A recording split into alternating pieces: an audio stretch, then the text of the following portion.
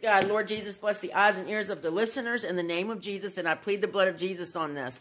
Just like Jesus kept saying in the Bible, let him that has ears listen and understand. Understand. Okay, understand this, y'all. Go to Revelation chapter 11.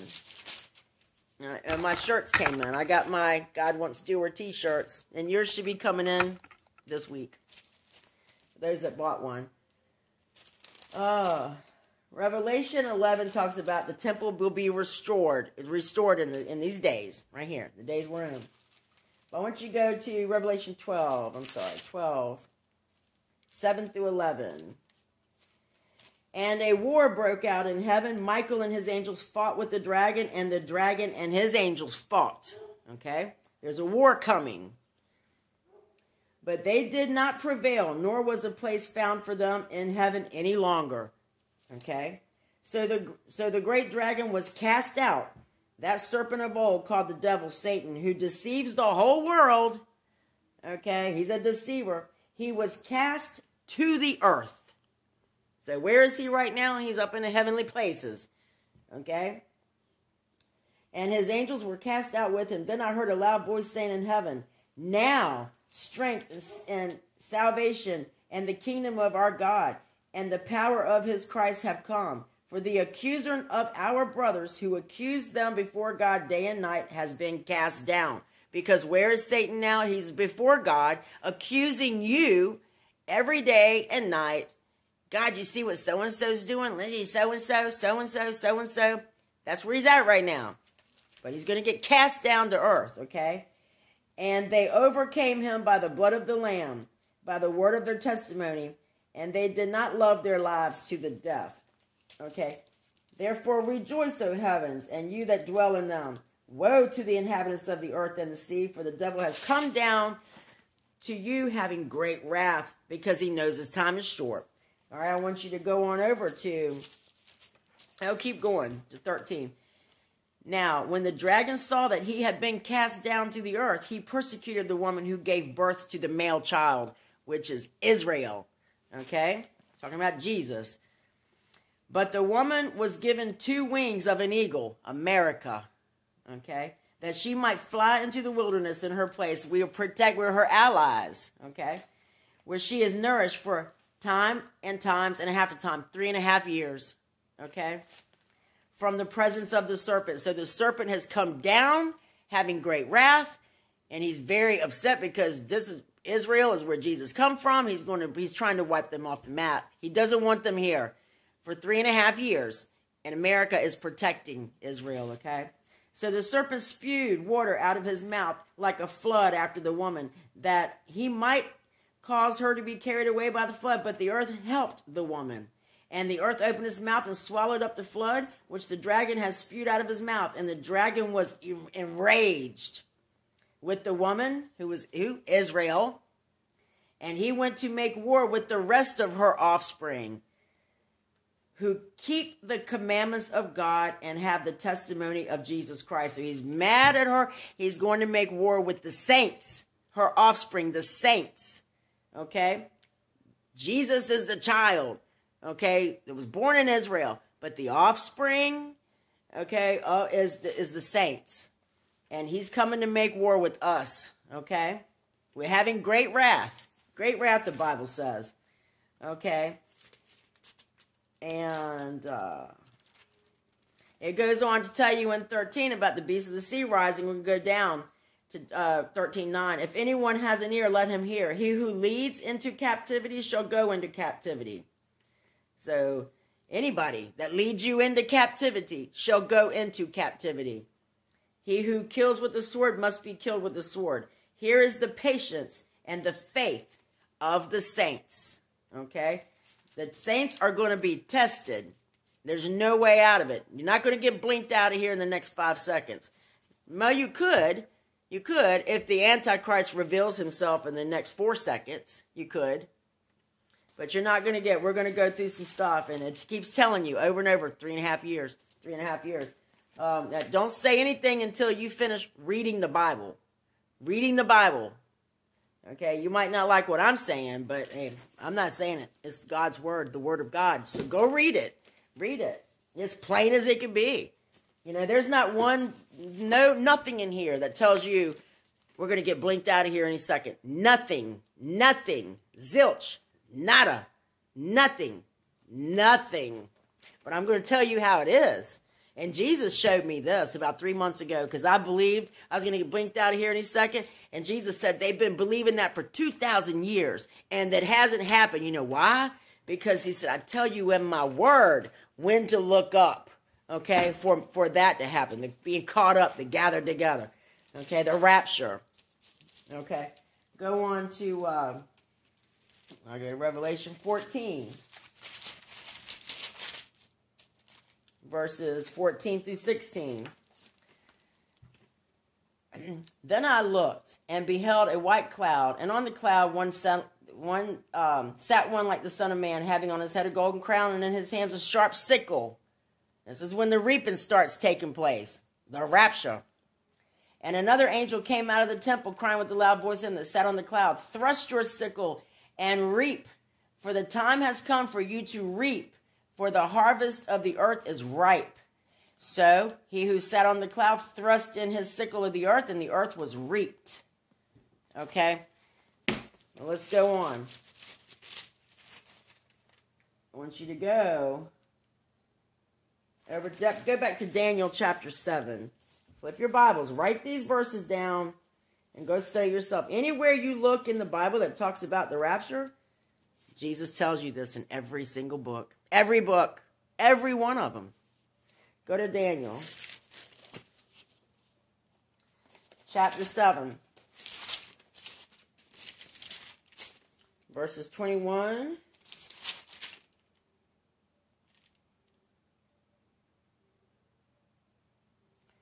All right, he comes up. We're going to start in verse 21 anyway.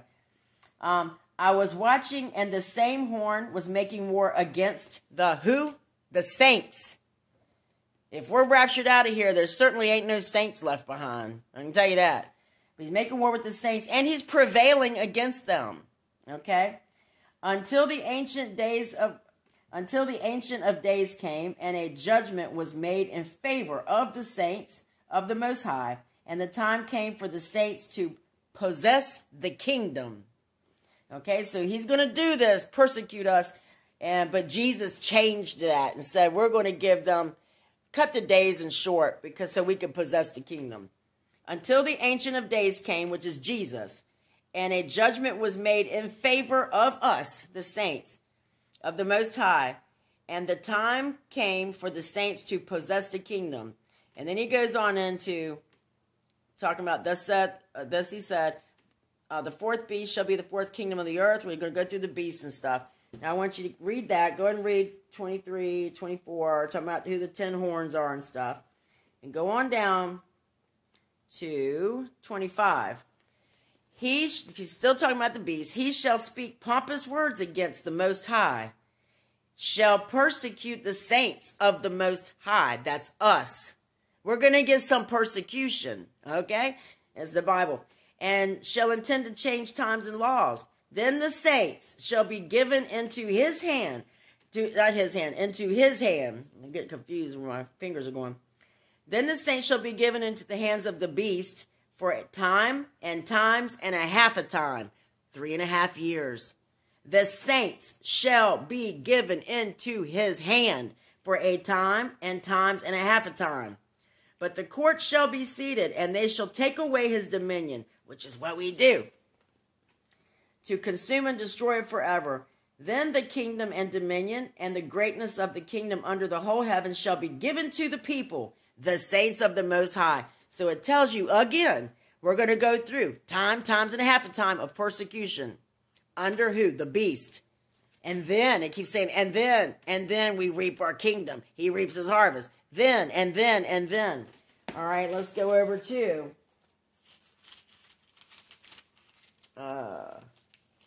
let's go to Matthew. Turn your Bibles to Matthew. I don't care where you look in the Bible. This is what you're going to hear. This is what it is. Matthew 24. Turn to Matthew 24.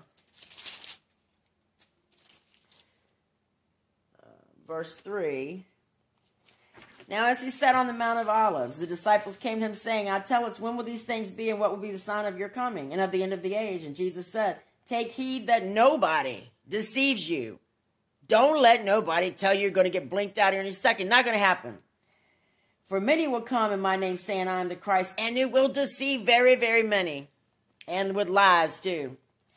And you will hear, you will hear of wars and rumors of wars. See that you're not troubled. All these things must come to pass, but the end is not yet. For nation will rise against nation, kingdom against kingdom, and there will be famines, pestilence, and earthquakes in various places that you will see. All these are the beginning of sorrows. Then they will deliver you up to tribulation, okay, and kill you, okay, and you will be hated by all nations for my name's sake, and then many will be offended, will betray one another, will hate one another. The many false prophets will rise up and will deceive many by the multitude. And I see it on here all the time, with their own made-up doctrines and stuff. I see it, y'all. People believe it. Well, argue in the comment section when it's what they're saying is not in God's word. Read the word. Before you want to argue a point, read the word. Okay? All right.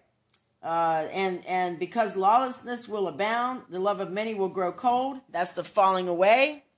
Okay? But he who endures to the end shall be saved, and this gospel will be preached all the world as a witness for all nations, and then the end will come. But therefore, when you see the abomination of desolation spoken of by Daniel the prophet standing in the holy place, let him who reads understand. That means he really wants you to understand this. Then those who are in Judea flee to the mountains. Let him who are on the housetop not go down and take anything out of his house. Let him who is in the field not go back. But woe to those who are pregnant and to those who are nursing babies in those days. And pray that your flight not be in winter on the Sabbath. I'm going to stop right there. Woe to those who are pregnant and who are nursing babies in those days. Why? Because if you're an unsaved mother and you're a baby, your innocent baby's going to go to heaven. When the rapture happens, gone. Could you imagine you don't know Jesus and you're sitting there feeding your baby and it just disappears from your arms? That's why. So woe to you that are given suck in those days. Okay, where are we at? 22. And, 21. For then there will be great tribulation as never been since the beginning of time, nor never will be. And unless those days were shortened, no flesh would be saved. But for the elect's sake, it's not the 144,000 Jews, it's you. He keeps telling you in every scripture, it's you. You will be here. You will see this. You will experience this for 3.5 years. You. And it will not come, the gathering up until the man of sin is revealed. Abomination of desolation. That's Bible. That's Bible. Okay? It took Jesus Christ to show me this. Literally. Him. Literally. Okay. But if those days were not shortened, nobody would survive it. Nobody. Especially not us, the elect. Okay? So he goes on, if anyone says, look there, look here, look there. No. He comes as lightning. Gonna be quick. Boom. You can read that on in, we're still in 24. You can read that on in 27. For as lightning shines from this way, that way, boom, so will the coming of the Son of Man be. That's how fast it's going to be. But he just told you in the same verse that you're going to see the abomination of desolation, that you will get some persecution. That's Bible. That's from the words of Jesus. All right, let's go over. Let's prove some more. Let's go do more. Because you need to know that you've been lied to by a lot of people, and you believed it. For 2,000 years, they believed a lie. All right, let's go to, but that day and hour, no one knows. We do know the man of sin is going to be revealed. We know that. Will it be the day after that? We don't know. He just said, when you see that, any second, any time. And he wants you to know the seasons. He wants you to know the seasons. Because Luke 12, verse 54 and 56 tells you to discern the times that you're living in. You need to be aware. Okay? Let's go to Mark 13. Mark chapter 13. I'm going to try to fly through this. I'm so tired of people being led astray and arguing about something that's not even in the Bible. Not in the Bible. Okay, this getting caught up out of here, blinked out of here any second is not biblical. Nowhere in the Bible does it say it. Nowhere. Nowhere. It says you will see the man of sin first. And it says 3.5 years of tribulation the saints will go through. Then we're out of here. Then the last 3.5 years of the god-awful tribulation, we're not here for that. God's wrath. But we are here until the man of sin is revealed. How much plainer does Jesus need to tell it to you? How much plainer does he need to speak it to you? Then can't people just read his word and understand? That's what he kept saying. Understand this. Understand this. He's saying it to you. And he means it. Because he knows, obviously, he's seen the future that people won't go understand it. But it is what it is. He's showing me. And I understand it plainly. Because it's his word. His word's not confusing. Okay? Let's go to Mark chapter 13, verse 3 through 23. I'm going to let you read through that. That's a lot to work. Now they want to know the signs and the times of his coming. And he's telling them, take heed that no one deceives you. But he's going to come in his name. Watch for yourselves. They will deliver you up to councils. And this is verse 9. And you will be beaten in synagogues. You will be brought before rulers and kings for my sake, for a testimony of them. If you're not here, if they're talking about you, for a testimony of him. So if we're already caught up and out of here, there is nobody here for a testimony of him. You will be here for this, okay? And the gospel will be preached to all nations. But when they arrest you and deliver you up, don't worry, he said, or try to premeditate what you'll speak, because whatever is given to you in that hour, speak that. For it is not you who speaks, but the Holy Spirit. So his spirit is still working here. Okay, when the rapture happens, he removes his spirit from Jesus. When the rapture happens, Jesus removes his spirit from the earth. Okay, but he just told you in Mark chapter 13, verse 11, pay attention. Let him who have understanding hear the word of God. But when they arrest you and deliver you up, do not worry about what you're going to say or what you're going to speak, but whatever is given to you in that hour, speak that. Speak whatever you feel in that hour when that happens, because it's not you who speaks, but the Holy Spirit who's going to speak through you. When you are getting persecuted and they bring you up to persecution, he will speak to you. So, are the Christians gone yet? No. He just said this Holy Spirit will work through you. We're still here, people. We're here. That's Bible. Okay? And his brother will betray brother to death, and father his child, and children will raise up against parents and cause them to be put to death. And you will be hated by all for my name's sake. But he who endures to the end shall be saved. Not to the end of the 7 years, through the first 3.5 years till he comes. Okay? And I just read you, and when he said in Daniel, you will be persecuted for 3.5 years. Times and a half time. And he said in Revelation, time and a half time. Okay? And then he tells you, who's doing the persecution? The beast, the Antichrist. Then he tells you, Matthew, Mark, Thessalonians, all the rest, that he will come to gather his children after the Antichrist is revealed. Okay? After the Antichrist is revealed, don't know when in that 3.5 years he's going to be revealed. Don't know. It might be that we might have to go through a month of tribulation. I don't know how much tribulation we'll go through. But it says 3.5 years under the reign of the Antichrist. We will be here. That's Bible. There's nothing else in the Bible that says anything any different. So, God really wants you to go study this yourself. God wants you to understand, and he keeps saying it. Those are very important verses where he keeps saying, let the reader understand. Jesus is saying, pay attention, understand this. You're going to go through some. And then you can go on and find out that we have to go through a little bit of purification. Yes, we accept Jesus in our heart. But to get in the kingdom of heaven, where's the scripture at? You're going to have to go through a little bit of purification.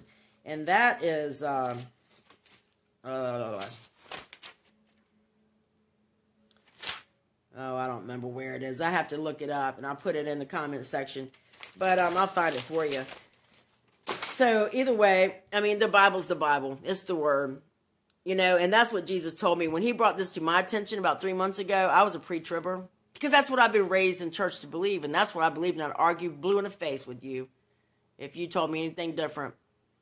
But When Jesus said, find it in my word, where I told you I will come and gather you up or catch you out of here before the man of sin is revealed.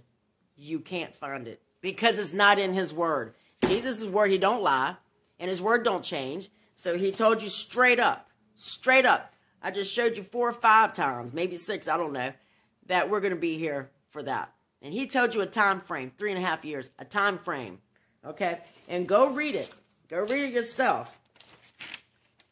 And go read it for yourself. I got the wrong notebook here. Oh, there's so much to read, y'all. But go study it. I mean, it can't be any plainer than that. It is what it is.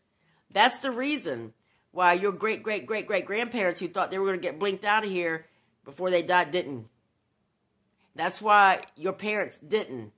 That's why you're still here. Because the man of sin has not been revealed yet. So the time that Jesus is talking about has not happened yet. But it's coming. We are in that time frame now for it to happen any second. Okay? So yeah, get ready. Be ready. But forget about, so what if, what if the rapture was to happen in 3 more years? Should you get discouraged? No, because you as an individual might lose your breath and die in the next second. Now that's real. You might die in the next second. Where are you going to go? You're not guaranteed to stay alive until the Antichrist is revealed. You're not guaranteed that. But if you are alive, you ain't going to see the return of Jesus until that happens. Because that's Bible. That's Bible. Okay? And that Jesus showed me that. He told me I was wrong. And he said, if he's got me on here teaching you people, he has to clarify stuff that's been taught wrong through the generations in order for me to get on here and teach it to you. Okay? And everything you've been hearing about getting caught up out of here before that happens is a deceiving lie from Satan. I don't care who said it. I don't care who said it. Because Jesus Christ said that you will be here to see the Antichrist revealed. Then, he said, then I'm coming to get my people. Okay? I will gather them up. Then you will possess the kingdom. My people will possess God's kingdom. Then, not before. So don't be misled. Stop being confused. Before you want to argue back with me, which means nothing, because it's from the mouth of Jesus Christ, go read it for yourself. Research it. Study it. Look it all up back and forth. Flip it back and forth. All right? God bless y'all. Ask Jesus to be your Savior.